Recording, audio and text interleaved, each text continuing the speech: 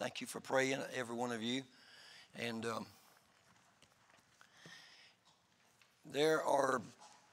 scripturally,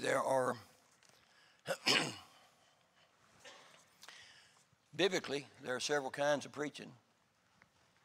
And this kind tonight, I think I'd put it in the class of exhortation. And thank you for being faithful. Good crowd on Wednesday night, y'all. God bless you. And I know you're faithful for the Lord, and I appreciate that. Pastor, you've done a great job here. We pray for y'all. Pray that God will build that wall around you. And I have preached a message one time. I mentioned it to you. And that message is, whoso breaketh an hedge, the serpent shall bite him. It's out of the book of Ecclesiastes. And one time I preached it, and it's online. It's probably on YouTube or somewhere. Well, I know it's out there, and you might want to look at that. But it's to give you the authorities in life that you cannot break without being bit by the serpent. I won't preach that tonight. But, and I am going somewhere else here. But, Job had a hedge around him. And the Lord put it there, and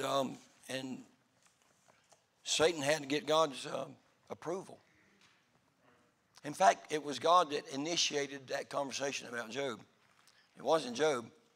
I mean, it wasn't Satan. Satan that'd be the last person he'd want because of what verse 1 says.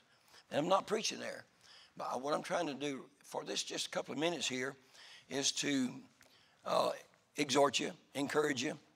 Don't take anything for granted. Do not take the blessing of God for granted. Don't take your pastor and his family for granted. He hasn't told me to say anything. He hasn't told me you do. I've told him, most likely, you don't know what you have in a church, in a pastor, in a pastor's family. And you have to sometimes be where we are to know those kind of things.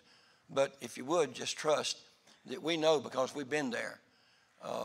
I surrendered preaching in 77. Been preaching ever since, really. But got saved, of course, in 72.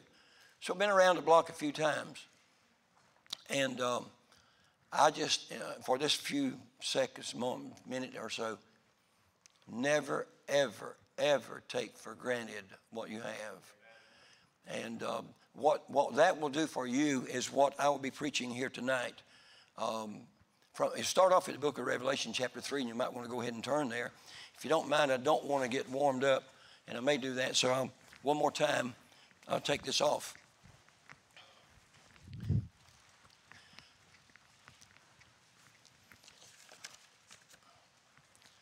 What I'm preaching, I'll pray in a minute. What I'm preaching is strengthening the things that remain.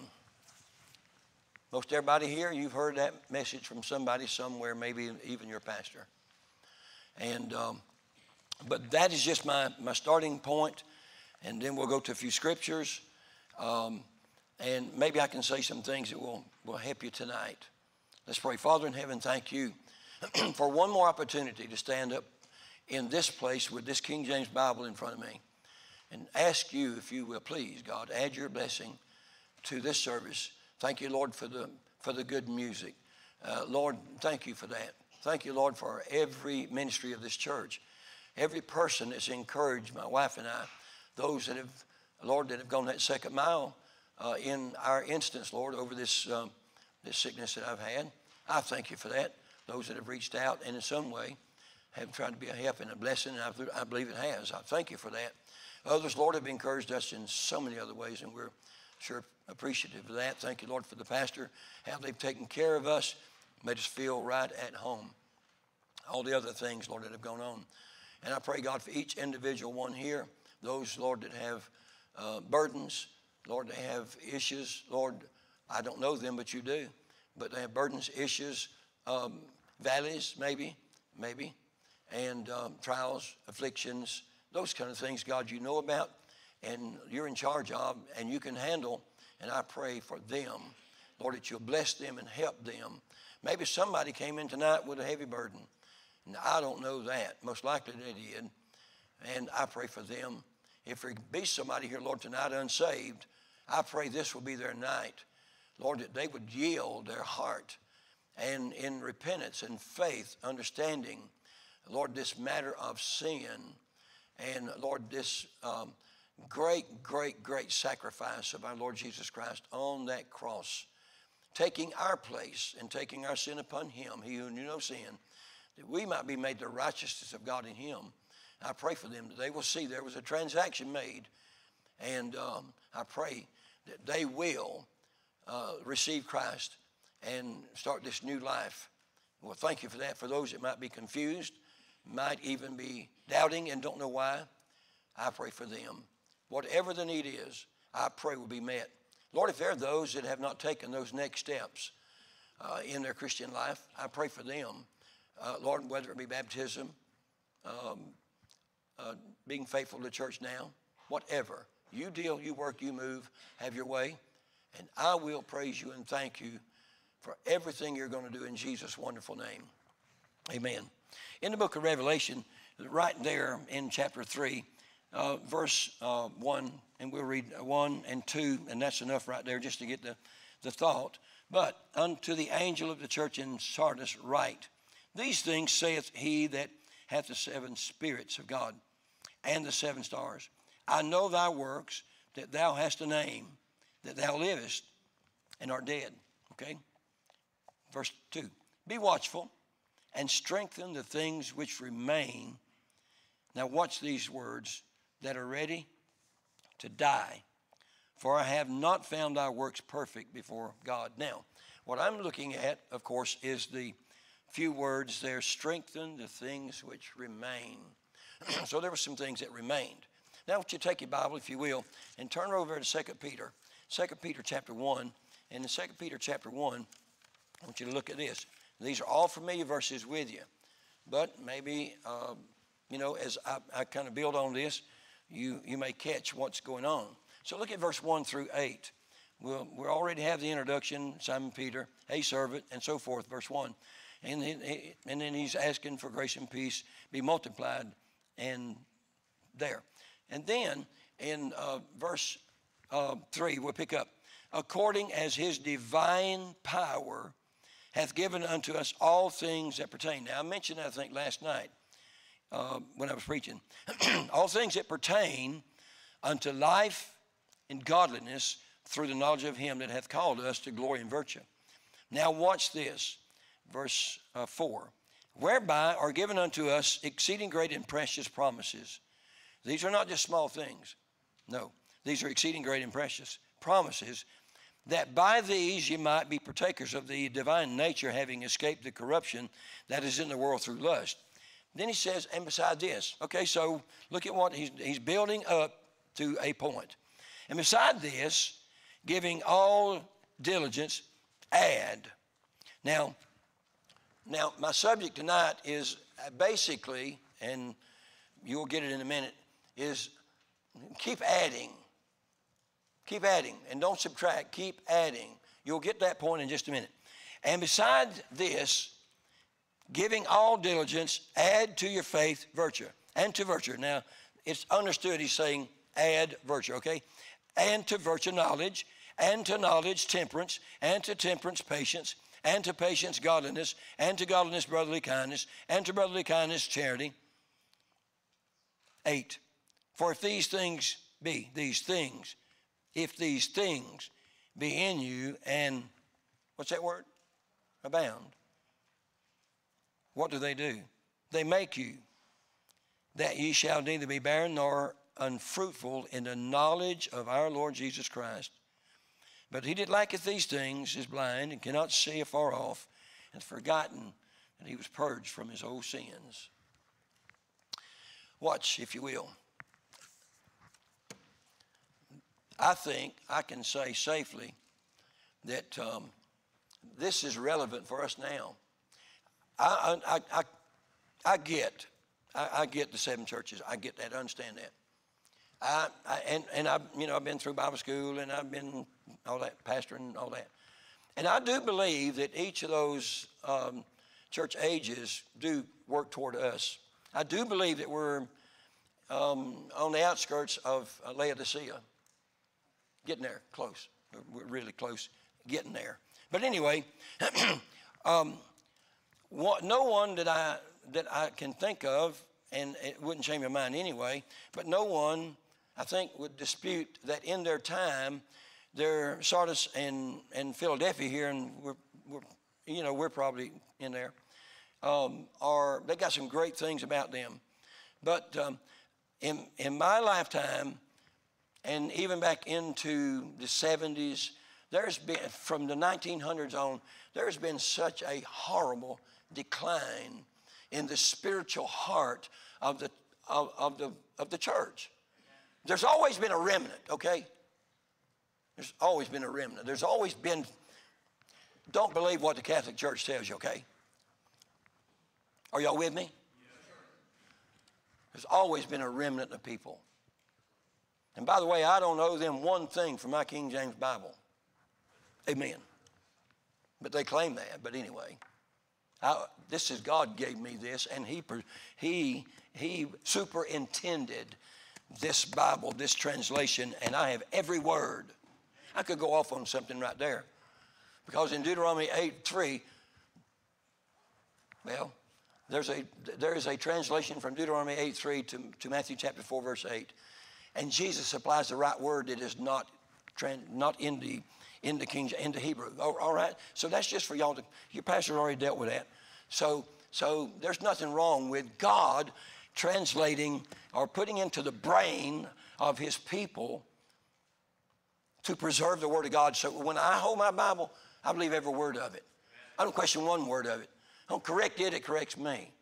I don't ever say this would be better translated so-and-so.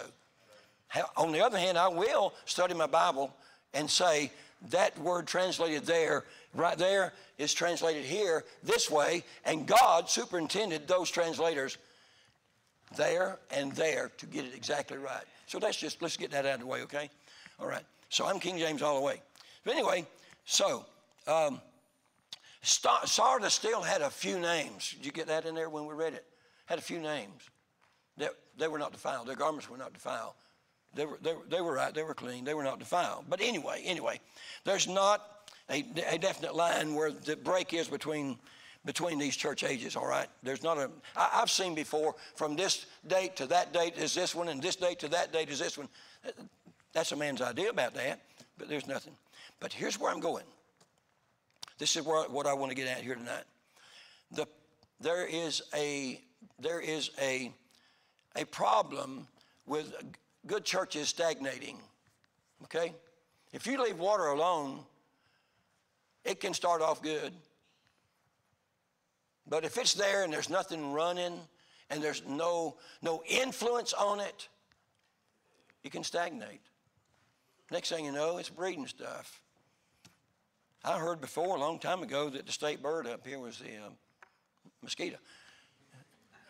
I don't know, but let's get off that. But there's this peril of stagnation. Maybe you're thinking, we're not stagnant. We're not. I don't think a church this size could. I'd be surprised if there's not somebody. I don't want to make you mad, but I'd be surprised if there's not somebody that you've grown stable, stagnant.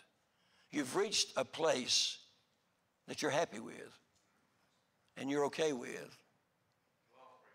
And that place right there is a very dangerous place, and I'll show you why in just a minute. But anyway, so the peril of a stagnant spiritual life, that's the danger is while this world grows deeper and darker and further from God, if we maintain, we're losing ground.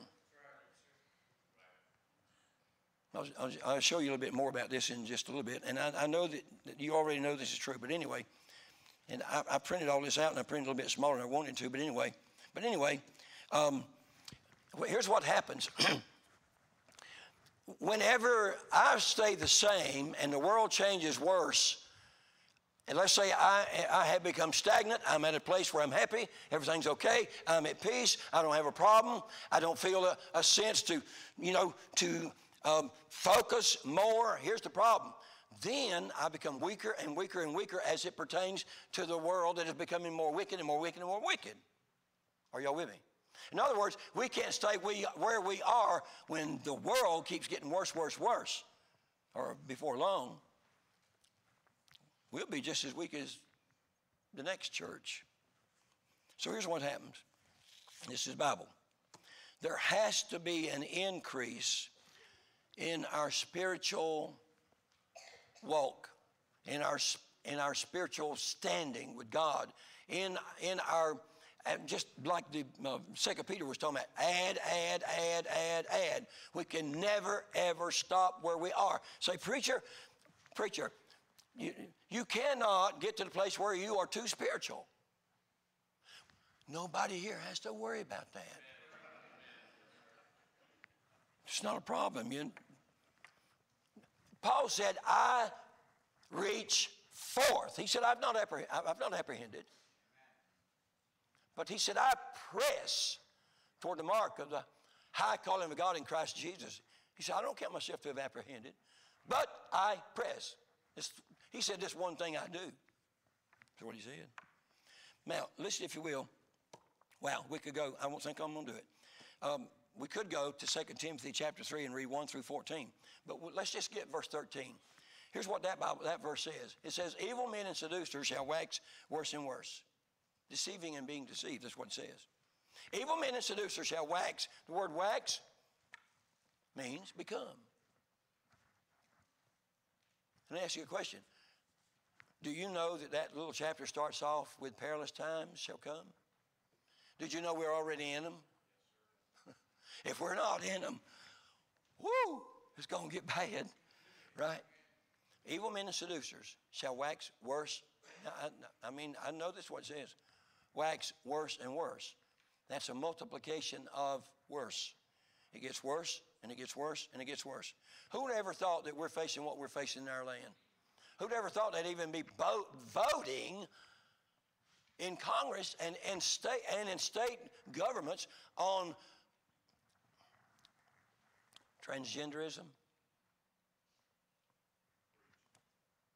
Oh, the abortion thing was years ago. We're getting worse than that. Well, I can't say worse than that because I think that's about as bad as you can get is the murder of babies. But anyway, we got to keep growing, and we've got to keep strengthening in order to meet the spiritual challenges of our day. Let me ask you this: are you prepared? Are you prepared to take your Bible, your King James Bible? Are you prepared right now? What I'm about to say is heavy. Are you prepared to take your Bible and to, in a loving way, confront let's say a teenager that's been sold on the idea of transgenderism or bisexuality or transgenderism? Are you prepared to take your Bible right now, open your Bible? Well, can I tell you this? You're going to have to. I don't want to do it. I don't even want to have anything to do with them. Bless your heart. They're just as lost as I was. They need somebody to show them what the Bible says. We cannot be stagnant and deal with these issues that are coming down that are new to us. This is not all my subject, but I'm just telling you, we have to keep growing and becoming stronger and stronger in order to meet the spiritual challenges of our time. Your children are going to face this. If Jesus doesn't come, rapture us out, you got children that are going to face people trying to influence them on issues, and you can't throw up your hands then and say, I wish I'd have been prepared. I am not saying, I've never, ever, one time, ever believed that a person needs to study the darkness to know the light. But we do need to know our Bible. We need to know it, and we really need to know it big time. Anyway, just maintaining a spiritual level is not going to do it. Won't do it. Do you have a prayer time in the morning? Don't answer my question. Or sometime in the day, maybe you're on a shift work or something. Do you have good quality prayer time? Don't answer my question. Then you're already a deficit. If it's no, I don't. I don't have time. You don't have time to have problems? Yeah, right. Let's move on. Listen to this. I love it. In the 70s and 80s, you could be a member of most any independent Baptist church and survive. It wouldn't hurt you. I'll say on the average. I am not promoting just going to any. But I'll tell you one thing right now. You better check them out, and you better check them out 2 and 3 times before you go in and join. Well, I just felt good in there. Come on, people. Oh, you weren't saying it. I was putting words in your mouth. You can't do that. But back in the 70s and back in there, let me tell you something. Almost any independent Baptist church was King James only. They had standards.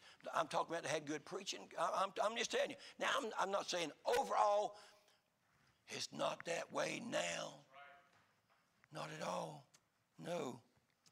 Anyway, I want to give you some thoughts on the critical issues that need to be strengthened in these last days. And this is not all of them, lest we become just like what I think the Laodicean church will be. A church like some that are out now.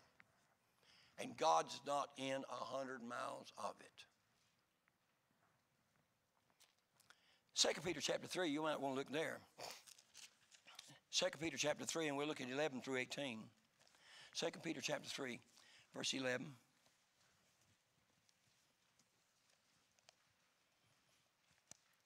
Seeing then that all these things shall be dissolved, what? This is big.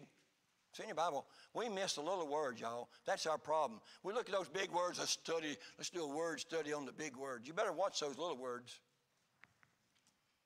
What manner of persons ought you to be in all holy conversation and godliness, looking for and hasting unto the coming of the day of God, wherein the heavens being on fire shall be dissolved, and the elements shall melt with fervent heat.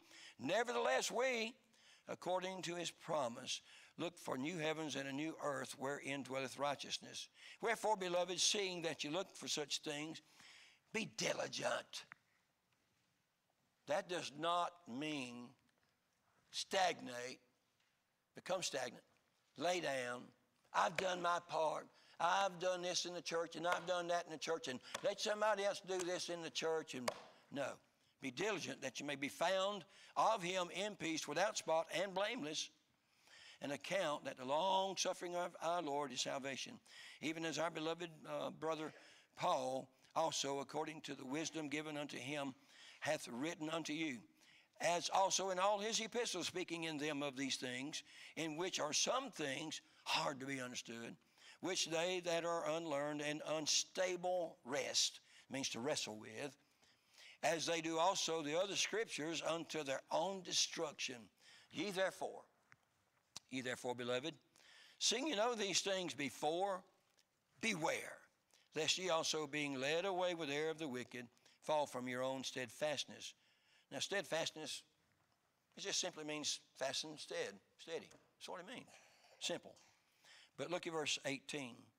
But grow in grace and in the knowledge of our Lord and Savior Jesus Christ. To him be glory both now and forever.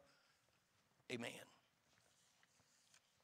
The local church will never be stronger than the people that are in the pew. Yeah, and here's why I say this, is because so many people think, and preacher, I'm telling your people what, I've been where you are. Somehow or another, people think that the spirituality of the church lays on the pastor and his family. As long as he's strong, as long as he's straight, everything's fine. Everything's hunky-dory. That is not a fact. There are good preachers preaching the Word of God. They're preaching their heart out. They're praying. They're loving God. They're trying their best, and their church is dying on them while they're preaching straight, good doctrine from the pulpit. And their people are dying. And it's not because he's not preaching. It's not because he's not saying it right. It's not because he doesn't have the right stand. It's because they've just had it so good. What's the problem? Pastor's preaching. People are coming. Folks are here. Folks are giving. The church is stable. What's the problem? The problem is you can't maintain. Because if you're in maintain mode, there's an exponential weakness going forward. In other words, you can't just stay where you are. It won't work that way. You cannot stay that way. It will not work. Anyway, listen to this. Your physical body will never be stronger and more healthier than what you put in it. Why in the world do you think it's different? I'm just saying, putting words in your mouth, thoughts in your mind. Why do you think it's different that you remember Paul said some stuff about this body. What's the difference? Let's say, taking some truth from that thought and some truth from this thought. Why is it different that a good healthy regimen or taking care of your body? Why is it different than a good church taking care of the body? Hey, listen, if I fill this body up with bad stuff, I'm not preaching on eating. I left that to Brother Roloff. Bless his heart. I love that man. We named our first church after Brother Roloff's church, People's Baptist, and my own church, I surrender preach in People's Baptist Church. Brother Roloff, I think it was Brother Curtis Hudson, asked him to come preach. He came and preached, and all he preached on was eating, what you eat, and healthy and all that. Anyway, I'll never do that. But all I'm trying to do is make a comparison here. If I put the bad stuff in here, don't come to me and ask me what the bad stuff is. I will not say a word, but I will tell you this. It's the same exact thing. If you don't take care of your body, here's what, preacher, I'm just letting my hair down now. Is that okay? For the first 60 years of my life, I told my body what it was going to do. For the last 20, it's told me what it's going to do. That's right. Now, I'm not bragging. I'm just saying the Lord's been good, but I will tell you, there's things I can't do now that I could do then. I tried to cut that finger off a while back. That didn't work. Then I knocked the top off of that one 2 or 3 times. I'm restoring the 1975 Airstream, okay? Let's say I'm in process. If I can keep all my fingers and toes and my eyes, maybe I might finish it before Jesus comes. Who knows? But anyway, back to the subject. This is the body of Christ. And the body of Christ needs what it needs to be strong, to grow. Not just maintain. Great day in the morning. You can't just maintain. Your physical body will never be stronger than what you put in it or expose it to. And your church body, your body here will never be stronger than what is put in it and what it's exposed to. You've got to stay strong. You have to be hungry for it. Sometimes my body tells me it wants stuff that I don't want to give it. Are y'all with me? And sometimes the Lord may put something in his mind. You may not want it, but the body will need it. Take it. Take it. Digest it. What's that word? Assimilate? I don't know. I did go through high school, but anyway.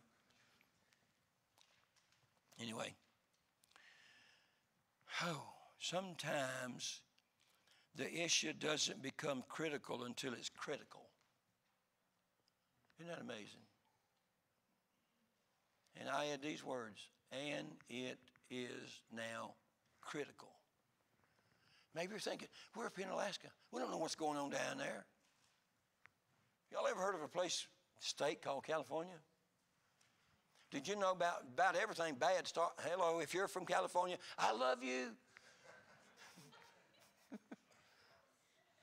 That's what we say to people sometimes when it's actually, brother, well, anyway, let's move on. So this stuff migrates. Oh, so we say, well, we're from Florida. California don't bother us. Those crazy people are moving to Florida. But anyway, no, they're smart. But anyway, It'll get here sooner or later. If you're thinking, we're in paradise, everything's okay, we're not infected by that stuff that's down there in the lower 40, no, it'll get here. Yeah, Satan will make sure that he gets some of them in here. Yeah, and I'll tell you what your preacher will do too. Under the Holy Ghost, under the leadership of God, he'll preach some of them out. And you say, what happened to so-and-so? I'll tell you what happened to so-and-so. God rung their bell and saved you from pain and misery and trouble.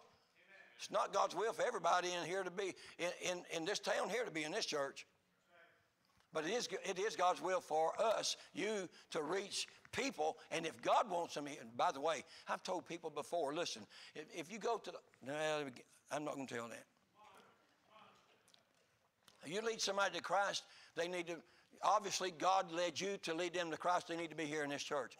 Hey lady, if you go to the hospital and have a baby, somebody else don't need to come and take your baby and raise it. Did everybody get that? So if you see somebody get saved, encourage them to get here. Obviously God used you and this ministry to get them to Christ, so obviously God would have this ministry to grow them in Christ. Let's move on, okay? Oh.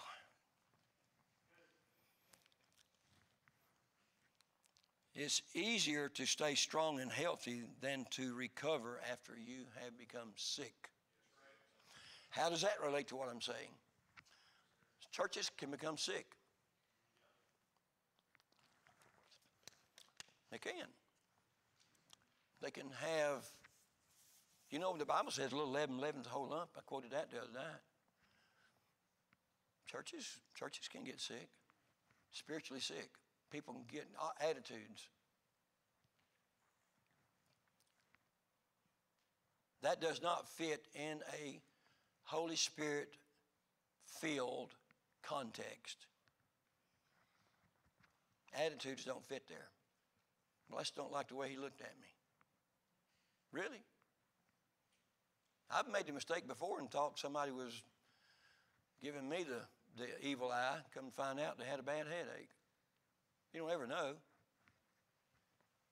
But you better watch your attitude. Sometimes the issue doesn't become critical until it is critical. You can't wait on that. Anyway, I'll tell you from experience, the small matters matter. The thing you overlook will be the one that will cost you every time. Yeah, cost you. It's kind of like, let's say, parenting. The little thing you overlook in your child, and the Spirit of God says, you better not overlook it. You better find ways and times to give instruction while there's receptors. You don't want to wait until it's become a lifetime habit. I could preach on and on and on. I'm not going to do that. Okay. So it's easier to stay strong and healthy than to recover after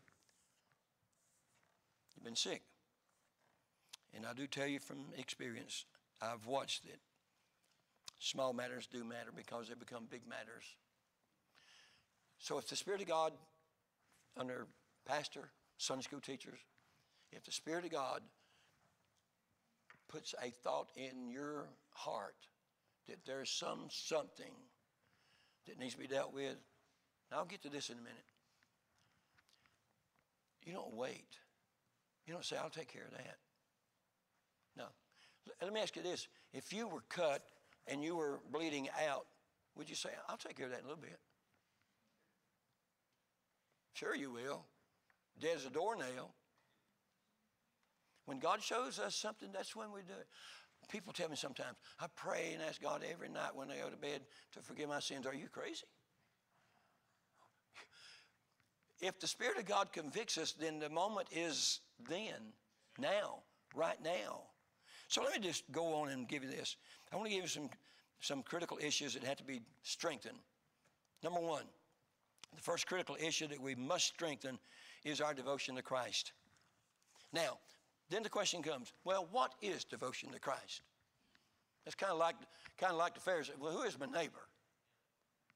What is devotion to Christ? It's not one issue. I just read some of them to you. Devotion to Christ covers a lot of territory. It actually involves every avenue of life. Look, if you will, at Colossians chapter 3. Colossians chapter 3.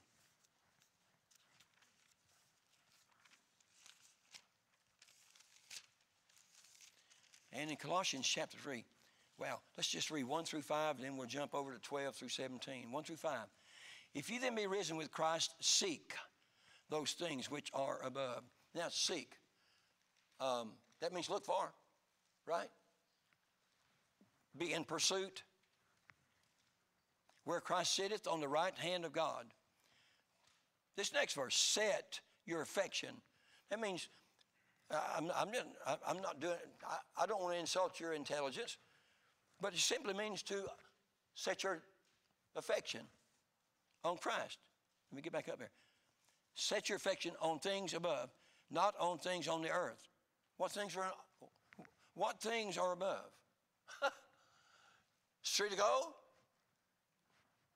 No. Set your affection on things above. Look at 3. For ye are dead, and your life is hid with Christ in God. I'm dead? What does it mean? I'm dead to this world. I'm alive to God. Look at verse 4. When Christ, who is our life, oh my goodness. When Christ, who is our life, shall appear, then shall we also appear with him in glory.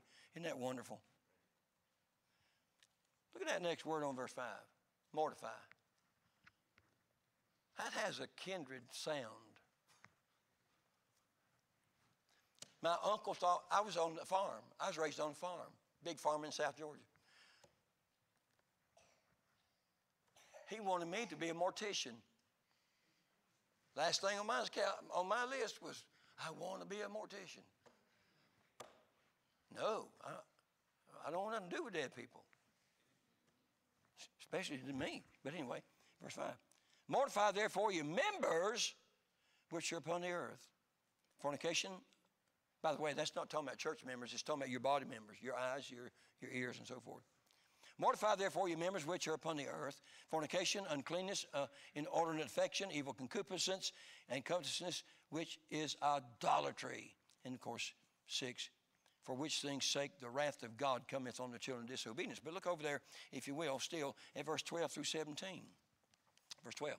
Put on, therefore, as the elect of God, holy and beloved, bowels of mercy. He's talking about the heart. Kindness, humbleness of mind, meekness, long-suffering. Forbearing one another. That means put up with them. It actually means to put up with them a long time. I'm not doing that. Oh, yeah. You'll either be right with God or wrong. Forbearing one another and forgiving one another. If any man have a quarrel against any, even as Christ forgave you, what? So also do ye. I was going down to 17. And above all these things, put on charity, which is a bond of perfectness, and let the peace of God, it doesn't say make it, it says let it. Let the peace of God rule. That means let the peace of God be king in your hearts, to the which also you're called in one body, and be ye thankful. I love this right here. We'll read 16, 17. There's that word again. Let the word of Christ dwell in you richly. Dwell. Now, I've been dwelling in my house at 1808 Rattan Palm Drive now since 1986. That means I reside there. Okay? Let the word of Christ dwell in you richly, not just dwell, richly, in all wisdom and teaching and admonishing one another in psalms and hymns and spiritual songs, singing with grace in your hearts to the Lord. Verse 17, and whatsoever you do in word and deed, do all in the name of the Lord Jesus, giving thanks to God and the Father by him. In a nutshell, basically, devotion to Christ is this, and that's giving him all of everything.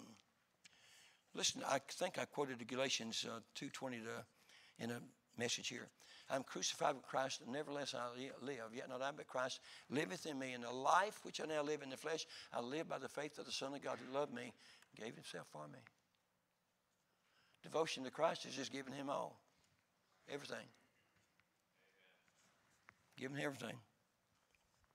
And it affects every area of our lives. If I do that, you do that. We follow these scriptures. Colossians chapter 3, 2 Timothy, and 2 Timothy, but 2 Peter 3, Romans. By the way, if you can live in Romans chapter 12, about the last half of it, you can live through anything. As far as on this earth is concerned, if you can live through Romans chapter 12, about the last 10 verses or so, it takes care of a lot of stuff. If you ever have a problem with somebody and you want to deal with it, read there. You know what God will do? He'll say, shut up. I will deal with this. Anyway, strengthen your walk with the Lord. Do you know that Hebrews chapter 10, verse 25, we quote it a lot, we preach it a lot, and it's true. Everything we say about it is true if we're right with it. But it says, not forsaking the assembly of ourselves together, as the manner of some is, but so much the more. Did you get those words? But so much the more. It means go beyond. Whatever you're doing in this matter, in that text right there, talking about being faithful to church and all that, so much the more. Don't just give the little, and just don't give what will satisfy your own mind. No, just go on. So much the more. I could preach a message right here. Whatever you do so much more. Love your wife, so much more. Love your husband, so much more. Instruct your children, so much more. Right? Love your pastor, pray for your pastor, pray for your church, so much more. Let's get off of that. Second thing is the critical issue of unanswered prayer. Wow. Say, preacher, we get prayers answered all the time. This is, of course, what I do believe. And that is, wow. Whew. God's people ought to be able to pray and get prayers answered. What's wrong with that? He promised it. Now, I know verses that say when he won't answer prayer. But what I'm talking about is being in a position and a condition where we can have assurance that when we pray, God hears and he answers. So is that in the Bible?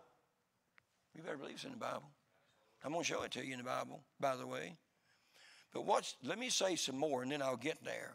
Anyway, I believe, now when I say here, the church, I'm talking about the church on earth, not this church. Okay? The church of our day has been, I got it right the way I want to say it. So mechanical, calculated, programmed, and self-sufficient that the average church doesn't even need to have a prayer answered. Did y'all get that? Yeah, because it's not oiled by the Holy Spirit of God. It is all by the people back in their little conference room trying to figure out in their huddle, how can we get more people in here? Well, if we told them to come in their shorts, that would be fine. We'd have more people. Flip-flops are okay. Right? Like, when a church becomes man-centered, it's D-E-A-D, dead. And when a church stays God-centered, it's alive, alive, alive, alive. I'm trying to tell you, exhorting, this church will stay alive and vibrant and thrive when Christ is at the center. Prayers are answered. Oh, great goodness. Wow. Anyway, listen on. It can survive on programs without the blessing of God. And the church that grows best and strongest grows by God's power given to the ministry, because the people are walking with God, they're trying to be filled with the Spirit, and they have prayer power, and they see things done. And I remember where they said about Jesus, never seen things like this before. Never seen it like this. Anyway, the church that grows best and strongest and stays that way the longest grows by God's power. And it's usually a a result of effectual, fervent prayer by God's people realizing there's an enemy out there, but we don't want him in here. Let me tell you something. If everybody in this church and in our church became prayer warriors with a clean heart and walking with God, walking in the Spirit, there's no telling what would happen. Listen, let's just go to one text. Go to 1 John chapter 5. 1 John chapter 5. I'm letting my hair down a little bit because this is my last service, and if I stretch it out, I'll get over it pretty soon. Okay? 1 John chapter 5, and you'll want to look at verse 13 down through 15.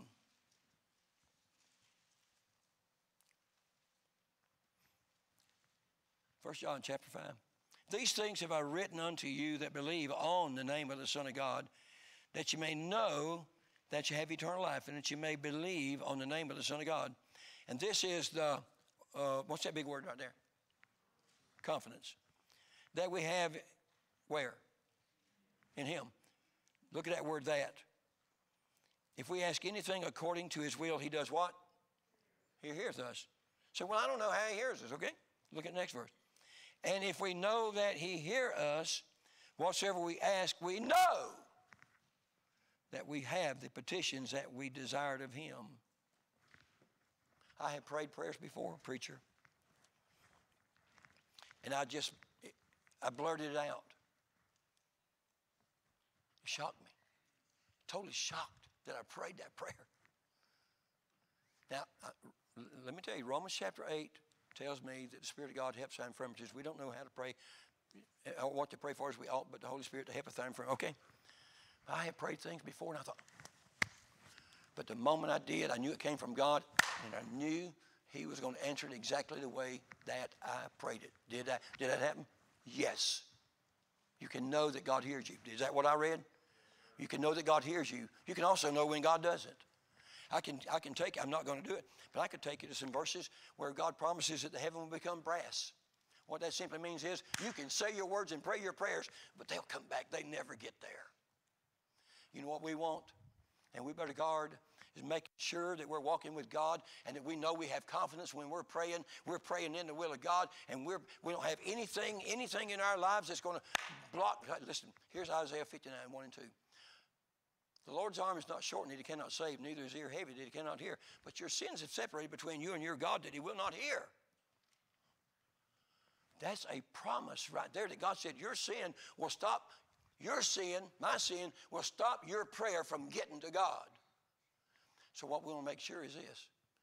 Nothing between my soul and the Savior. Not of this world's elusive dreams. Wow. I don't see no more. The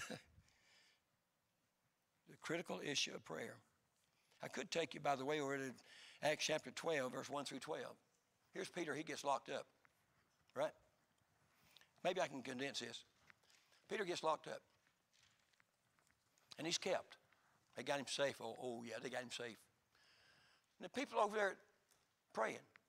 The whole church is met together and they're praying for Peter. Right? The angel comes. He's released. He thinks he's in a dream. He comes to himself. He goes knocking on the door. And what was her name that came?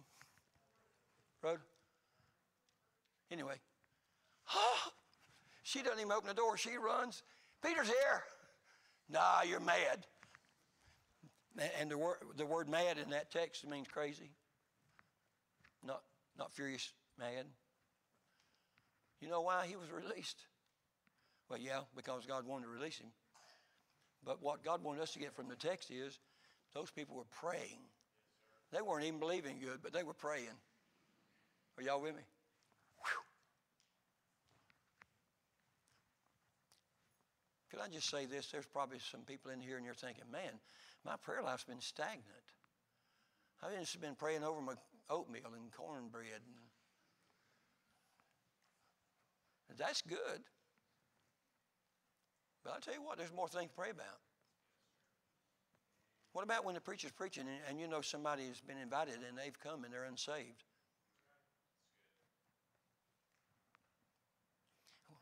By the way, don't be one of those, Brother Roloff called them those what will be boys.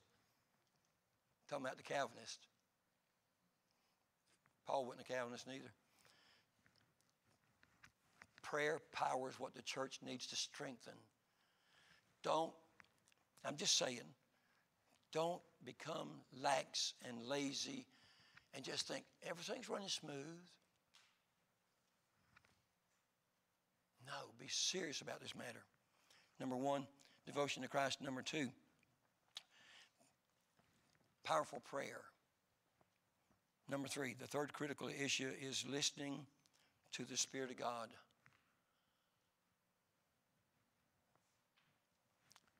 Preacher, I believe this. I believe this is one of the great failures and seems to be a mysterious thing to a lot of fundamental and independent Baptists because they're so afraid of being called charismatic.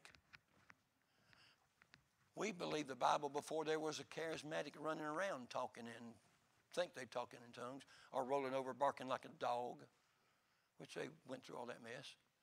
All that stuff, we knew it would pass away anyway. Wasn't biblical, wasn't scriptural. But I'll tell you what is scriptural is the Holy Spirit of God resides in the true believer. He's in here. Do you think that he could abide in you and not talk to you for months and months? Sammy Allen, you remember Brother Sammy? Love that man. He's with the Lord. He said, I can't do it. I normally can do it just like him. I better not do it. He said, you suppose somebody could come and live in your house for 2 months and you not know it? That's about what he said. Did you know the Bible also confirms that we can know that the Spirit of God dwells in us, we that are saved? Right. In other words, what I'm trying to tell you is we better be keen to hear. Be ready to hear. So I'm afraid to put something crazy in my mind, like, I'm calling you to preach. By the way, you'll know it. I've heard people say crazy stuff about the call. By the way, I kind of stayed away from that subject because I didn't want anybody to be a preacher called preacher. But I sure do want them to be God called. If that's what God has for them, I want God to call them, right? I dealt with it for a solid year in business. And it wasn't because I didn't want to give up the business. I'd never been down that road before. But I can tell you one thing right now. God kept dealing with me and he gave me scriptures. He'll always use scriptures, by the way. And he used scriptures on me. And it took me a year. It didn't take him a year, but it took me a year. I do believe this. I believe God has a perfect plan for everybody in here, including any lost person. I know the plan for them is to be saved. But I believe God has a perfect plan for the steps of your life wherever he will have you to go. And if we will ourselves try to be in tune with God, and I'm talking about and try to have that spirit-filled life, you will be able to know how God is leading you. Pastor talked today about how the Lord led him in your instant. I have the same story myself. I personally have that story. God, he has saved my hide before just by listening to that still small voice. Did you know the most important person in this building right now is the Holy Ghost of God? By the way, there are angels in here. No. In here? You better believe they're in here. They're ministering spirits that are sent to minister to us. There is a spiritual world here, y'all, but there's a Holy Ghost of God. And we need to learn to listen. I'm not talking about spooky stuff. I'm talking about when you're taking the Word of God in and you're listening and you're reading and God's building precept upon precept and precept upon precept in your life and your mind, and he will put together the pieces of the puzzle and you'll see it. And you'll have peace and confidence in your heart that the Spirit of God has led you into something. Now, don't come to the preacher and tell him, God has led me to go sell cars. I know he's called me to preach, but he's leading me to go sell. You know what? I don't buy none of that. Okay, y'all with me? Oh, by the way, I'm okay with bivocational. I'm all right with that if God leads somebody that way. And that's fine. That's between them and God. But I'm just talking about this matter of listening to God and letting the Spirit of God lead you in your life. Romans chapter 6. Let's get there. Romans chapter 6. By the way, also, as I mentioned a few minutes ago about this matter of Romans 12, if you'll digest Romans chapter 5, 6, 7, 8, it'll solve a whole lot of your misunderstanding of Scriptures. Romans chapter 6, verse 13 and 14. Neither yield ye your members as instruments of unrighteousness unto sin, but yield yourselves unto God as those that are alive from the dead, and your members as instruments of righteousness unto God. For sin shall not have dominion over you, for ye are not under the law, but under grace. You know what? I don't think I didn't write my text down. It might be 7. But anyway, it's talking about the Spirit of God and listening to the Spirit of God. When I transferred that over, you can look it up later. 2 Corinthians 3:18, the same thing. Until we have learned to listen to and listen for the still small voice of God, we will not become what God wants us to become. The reason that I was in my start becoming saved, in business, surrendering to preach, selling out, moving to Chattanooga, going through Bible school, from there going to Columbus, Georgia, starting a church, from there 4 years later going to Niceville, pastoring there 31 years, resigning after 31 years is because of that very thing.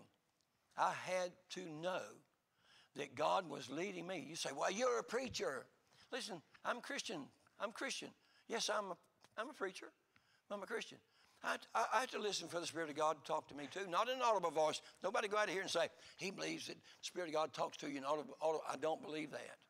I believe that the Spirit of God speaks to our spirit. And that journey right there, that I just mentioned to you, from one place to another, one thing to another, to right where I am right now. By the way, if I'm not here because God led him, I'm just telling you, in his heart of heart, your pastor, he called me and asked me. I trust that he had God to speak to his heart, not in audible words, but in impressions in his heart to call me. Here I am. Are y'all with me? You have to guard this matter of listening for God to talk to you personally. Maybe you're thinking, and especially young people, it's just God can't handle all that. Oh, yeah. Did you know that? Oh, this got me the other night. I pray a lot during the middle of the night, okay? I'm an old person. I wake up in the middle of the night, and I pray through my whole prayer list in the middle of the night, and then beg God to lay somebody else on me if I'm not sleepy yet. I just ask it, by the way, I believe in that. And he does. And then I get up. And then my wife and I pray together every day. Are y'all with me? God will talk to you if you want him to. But the last thing you want to do is to ignore him. Anyway, let me move on. Listen for the still small voice. And we'll never become what God wants us to become. Romans chapter 8, that's probably one I wanted a little bit ago. Verse 16 tells us, the Spirit itself beareth witness with our spirit that we are the children of God. The word beareth means to testify, collaborate, or be evidence. So the Holy Spirit of God gives the evidence. There are churches right now that have Ichabod written over the top of their doorpost, and it says, Spirit hath departed. Here's my last thing. No, I got 2, but I won't be long. The fourth and final, other than the one I added, critical issue is the issue of unused talent. And this is something that you personally have to deal with in your own life. But a lot of good churches die because people lay down and say, well, I think I've already mentioned that earlier. Let somebody else do it. I've done my part. I kept the nursery. Church I started in Columbus, Georgia. There was a lady, good lady in the church. And we were small, it was a new church. We were growing. And Shirley said something to her about keeping the nursery, and she put Shirley in her place. She'd already done all her stuff. By the way, with that attitude, she didn't need to be in there. Amen? But by the way, the nursery is a ministry. We had people keeping babies while their parents were getting saved. But anyway, you can go sometime later to Matthew 25, get 14 through 30. But anyway, it deals with the matter of the talents. Talent would be actually ability. Okay, it's not money, let's say. The talent was money. But what he does there is he's using the idea of the talent gave the ability to do something with it. So the teaching there, of course, would be you got something and God gave it to you. And that gift came from God. If you're saved, you can't say, I don't have a gift. Because you do. And if you want to use it, find it. He'll tell you what it is and he'll put you in that place. And here's the fifth one, and I'm going to quit. The fifth critical issue is a result of the verse 4. And that is people will be saved. Because if we can get to the place where Christ is first, he's master, you know, and we have prayer power, and we have, we're responding to the Holy Spirit of God, and we're applying ourselves, a natural thing to happen is going to be the result is spiritual things are going to happen. Some things are going to happen. By the way, it's such a blessing, I said the other day, to see people baptized. That's not happening everywhere. But it does happen when God is the supreme, the master. The people are walking with him. They're praying in power. There's no telling what could be done. Listen to this. Souls will be saved. Lives will be changed. Homes will be safe, sweet, and God will be glorified. And if you're where you were and are not strengthening the things that remain, you will grow weaker and weaker. You will breed weakness in your life and in your church. Brother Rob, were you at Faith when I needed the men to come to my house and pick up that 10 by 16 storage building and take it to the other end of my backyard? You just missed it. Okay, let me give you an illustration. I quit.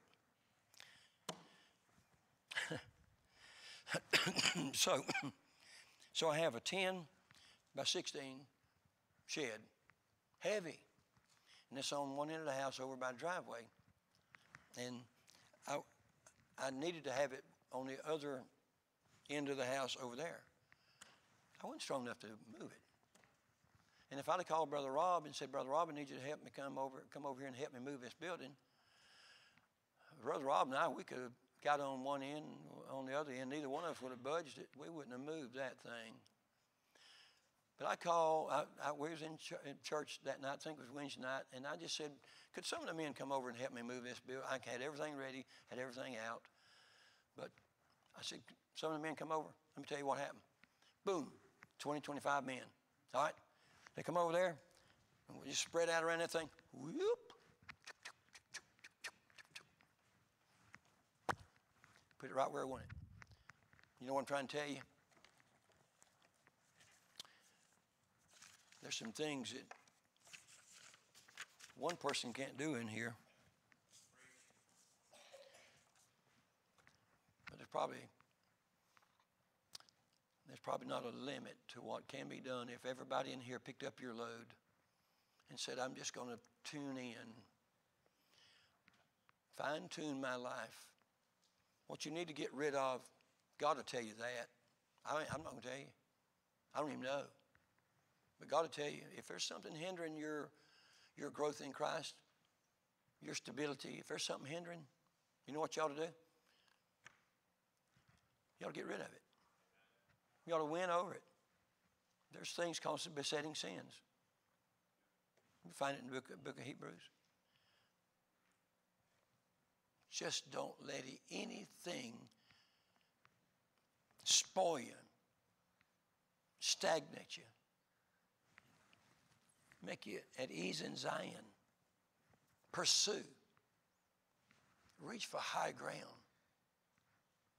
There's no telling what. If one person here that's not fired up got fired up, it rubs off. Strengthen the things that remain. Listen to this. That are ready to die. And they have died in some churches. They don't use the King James anymore. They don't go visiting anymore. Be surprised, preacher. I don't know what you know, but you'd be surprised down yonder how many churches have quit soul winning visitation. Strengthen the things that remain.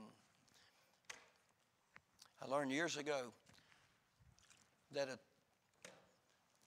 a chain that's got all of the links are 100-pound links, but there's a 20-pound link in the middle of it. That chain is still a 20-pound weight limitation. So, get all the links strong, it'll pull the load. Jesus will be magnified and glorified, and if you're here and you're lost, I preach to the church tonight, but the church loves lost people. Jesus loves lost people, and you must be born again. Lord, thank you for letting me preach with my